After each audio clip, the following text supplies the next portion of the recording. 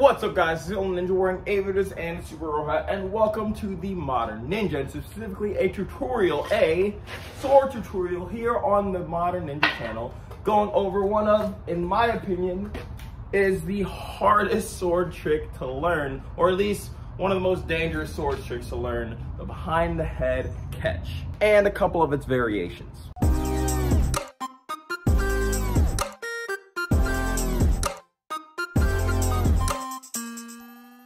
First things first, let's get a safe sword to practice with. You don't want to just use any old sword that will cut you. This one literally won't. It's designed for tricks. It's called a tricking sword. And if you're interested in getting a tricking sword, check out the links down below where I have a link to Century Martial Arts and the discount code NINJA10 so you can get 10% off your sword shipped directly to you. I know some of the guys at Century Martial Arts personally, and they are absolutely amazing people. So definitely check them out if you're interested. Now that we have the safety out of the way, let's get into the toss.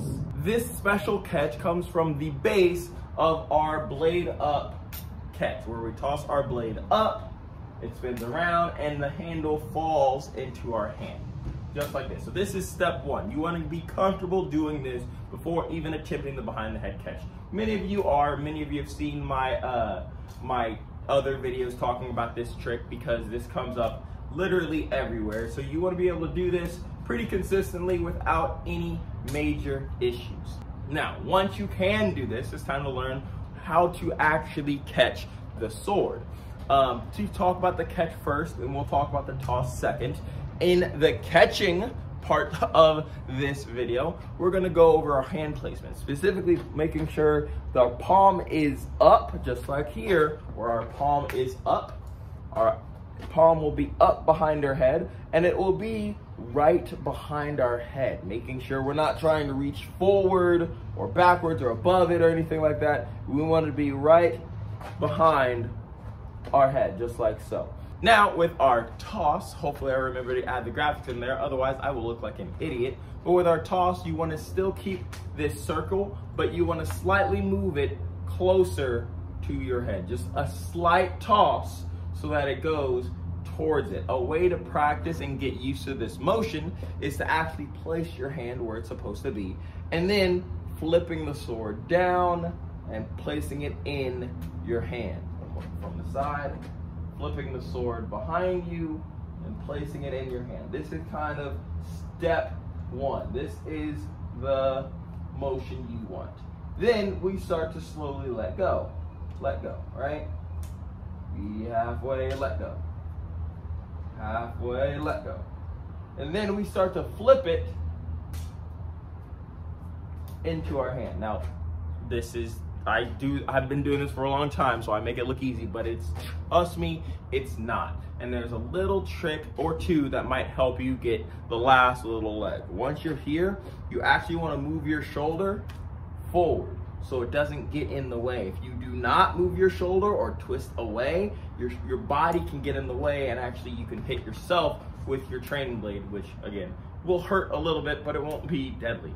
But you want to make sure you move your shoulder forward and out of the way, opening up your hand and leaving plenty of space for the sword to flip into the spot you want it to be. Next, we're gonna go over some variations. Our first variation being a double toss or a double spin to the behind the head catch. This requires the double catch, so making sure you can put more spin on it and still catch it after 2 rotations. When you do this with the catch, you're going to want to give it a little bit more height and make sure you have your timing. It's all about the timing and then sliding in with your hand, just like that. Again, that's one of the more challenging versions, so you definitely want to be able to fire the normal one pretty consistently every time before you try the double. Of course, there's a helicopter when I'm filming. And then we move on to our behind the back catch. Our behind the back catch is very similar. It's honestly a variation. I consider it a variation because the toss and the way you toss it is the same. The only difference is instead of going up towards your head, it will actually stay in place for a behind the back catch. Palm still staying up, letting it fall into your hand just like so. And of course, there's the double version of that one too. you just have to really be comfortable catching it there before you can add the double.